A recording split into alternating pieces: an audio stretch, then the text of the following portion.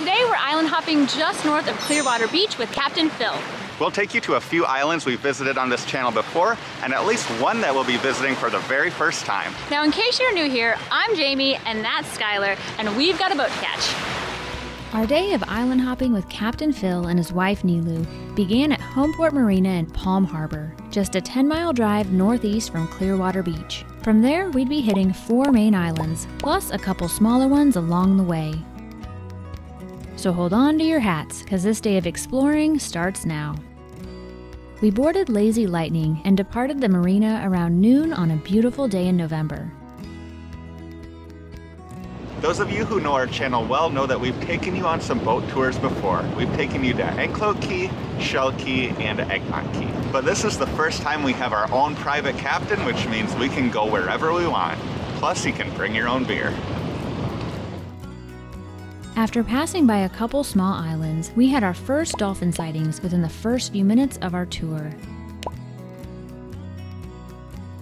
And after a few minutes of chilling with the dolphins, we were back on our way to our first island stop of the day. And since Captain Phil lets you choose your own itinerary, we were heading to Three Rooker Island first, as it was the one main island in the area that we had never visited before.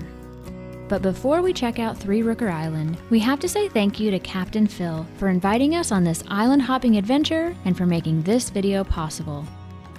We'll tell you more about all the tours that Captain Phil offers a bit later, but for now, it's time to explore Three Rooker Island. We learned from Captain Phil that Three Rooker Island actually consists of 2 islands separated by a quarter mile of shallow water.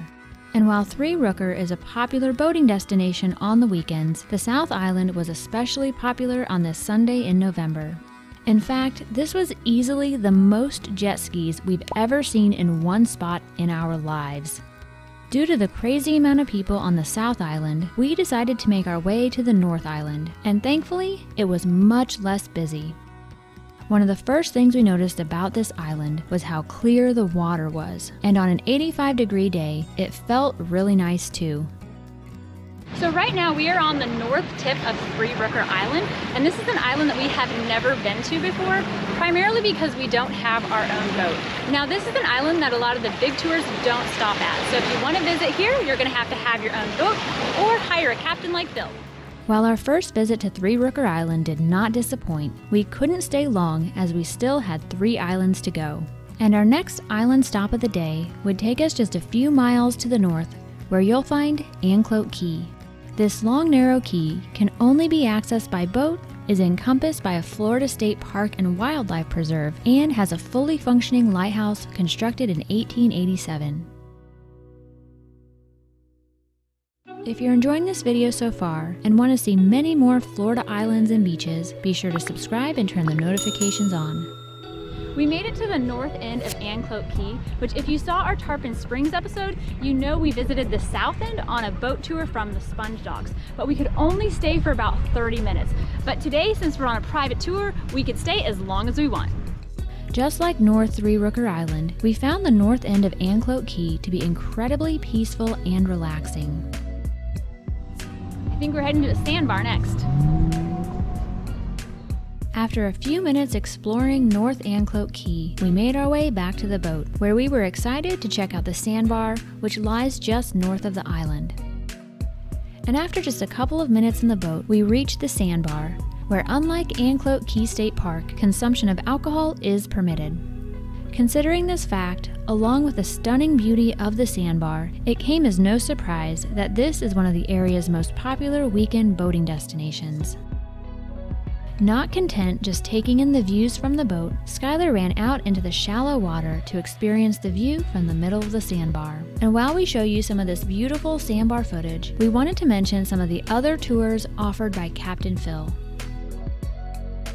In addition to custom island hopping tours like this one, you can also book dolphin watching, shelling, and sunset tours with Captain Phil.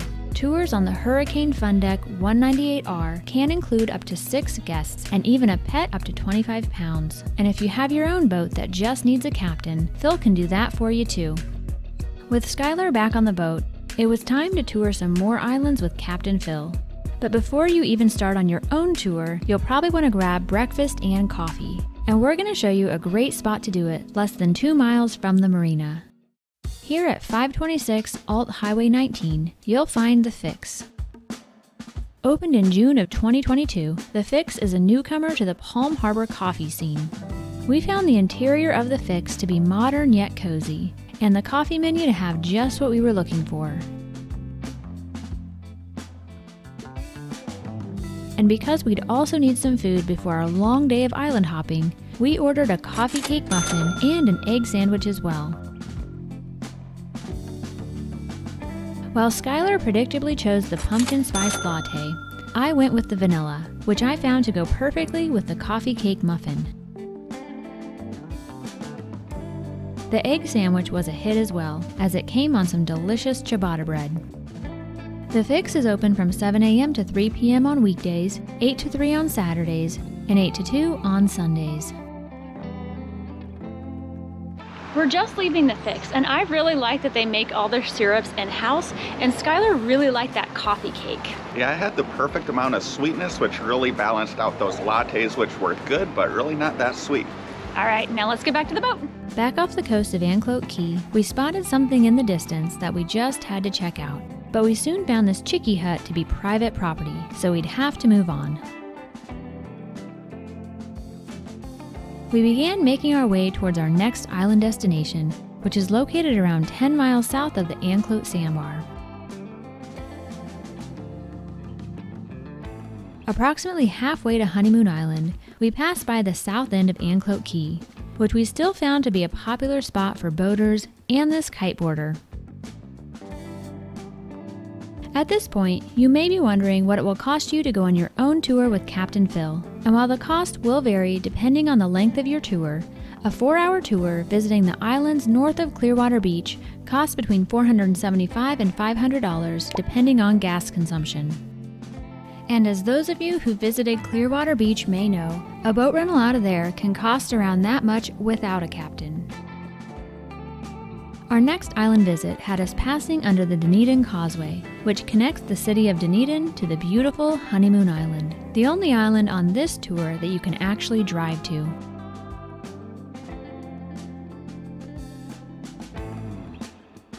As we made our way westward through what's known as Hurricane Pass, we just had to go in for a closer look at one of our favorite Honeymoon Island spots, the Dog Beach, where not too long ago we spent part of our day hanging out with these guys. In addition to one of the area's top dog beaches, Honeymoon Island also offers some great people beaches, hiking trails, biking trails, and some dining options. With only a couple more hours of daylight and plenty more still to see, we began making our way to our next island, which fortunately was just a quarter mile away.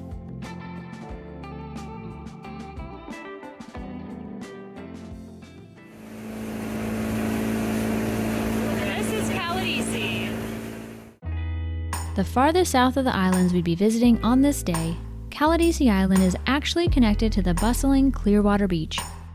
But you'd sure never know that just from looking at it, as Caladesi Island is as peaceful as they come. And while we had visited Caladesi several times before, today was the first time we'd get to see the north and east sides of the island. Although we didn't have time to anchor at Caladesi, we're still going to show you more of the ridiculous beauty of this island from our prior visits. And those visits sure weren't as convenient as our tour with Captain Phil, as they required finding parking on Clearwater Beach and riding our scooters to the northernmost public beach access on the island. From there, you have around a 1.5 mile walk up Clearwater Beach before reaching the south end of Caladesi Island. In case you were wondering, you couldn't always walk to Caladesi Island, as there used to be a channel between Caladesi and Clearwater Beach. That channel was eventually filled with sand during Hurricane Elena in the 80s, connecting the islands via the land bridge that exists today. If you're fortunate enough to travel to Caladesi via boat, you can anchor offshore or utilize the 108-slip Bayside Marina. Near the marina, guests on the island will find a number of amenities, including a snack and gift shop with restrooms, rinse-off stations, and a covered picnic area. Hikers can also find a 2.5-mile trail system, but please do be aware of the rattlesnakes. In case you're deathly afraid of rattlesnakes, or the thought of all this walking makes you uneasy, here's a little more beautiful Caladesi beach footage to help you relax. Speaking of relaxed, Skylar was a few beers in and forgot to hold on to his hat. Alright, rescue mission! Thankfully, the rescue mission was successful and we were off to our next destination. With sunset nearing and a rainstorm beginning to approach, many would have likely called it a day. But wanting to squeeze the most out of this adventure, we decided we could stay out just a little bit longer. We made our way to the marina in downtown Dunedin, where we had caught an amazing sunset just a few months prior. And if you love shopping, dining, or a good weekend market, you should definitely consider a stop through downtown Dunedin on your tour with Captain Phil.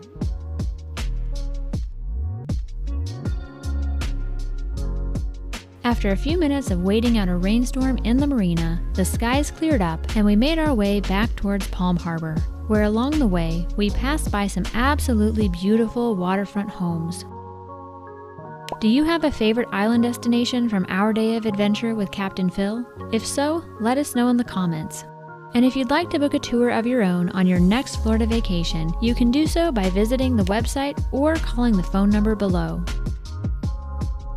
With the Home Port Marina not too far away, we decided to make one final stop at one of several spoil islands, which, as we learned from Captain Phil, were formed from the digging of the nearby channel. Located just a few hundred feet from the mainland, we found this spoil island to have a lovely little beach, some spots to hang our hammocks, and to be a promising future paddleboard destination. Back on the boat, we raced to the marina with hopes of reaching our dinner destination before sunset. We pulled into the marina around 5:30, just a few minutes before the sun would be setting over the Gulf. And after a long day on the water, we were both absolutely starving, and fortunately, our dinner spot was right next door and came highly recommended by Phil and Nilu. We arrived at the Ozona Blue Grill, ready to eat and happy to find a spot on the sun deck. In addition to dining, we found the sun deck to also offer a swimming pool, which is available to patrons of the restaurant. Our drink orders came out quickly, and just in time to enjoy as we watched the sun set over the water. Our food wasn't far behind and included the cod fish and chip special and the seafood pescatore. You can have it, I don't want it. Although I'm not a fan of squid, everything else was delicious, and the poolside meal was a great way to cap off our adventure. While a tour with Captain Phil is a great way to spend a day, there are many other great things to do in Palm Harbor as well. And you can see those by clicking here right now. And as always, thanks for watching!